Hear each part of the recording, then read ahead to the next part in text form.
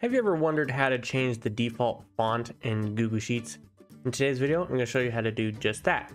So under the Format menu, click on Theme, and then you can see some standard themes here, and these can change everything from the font to the default colors, and I'll show you where that goes in a second. So I'm just going to pick one here, and you can see that everything just changed both for the colors and the text.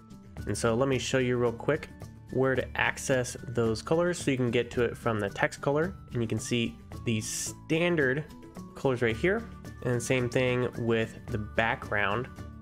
And if we change that theme, those colors will update. So if we pick this one, for example, we can go back and see those updated again. So some of these have fonts, some of these have colors, and both. And so if we take a look at the theme here, we can also customize and pick from a limited array. Now they don't give you a ton of options here for the fonts, but you can pick from a few fonts for the default, and then you can also set those accent and regular colors here as well. So that's it for today's video. Make sure to check out the other videos on our channel for more tutorials on Google Sheets and AppScript. And as always, have a great day.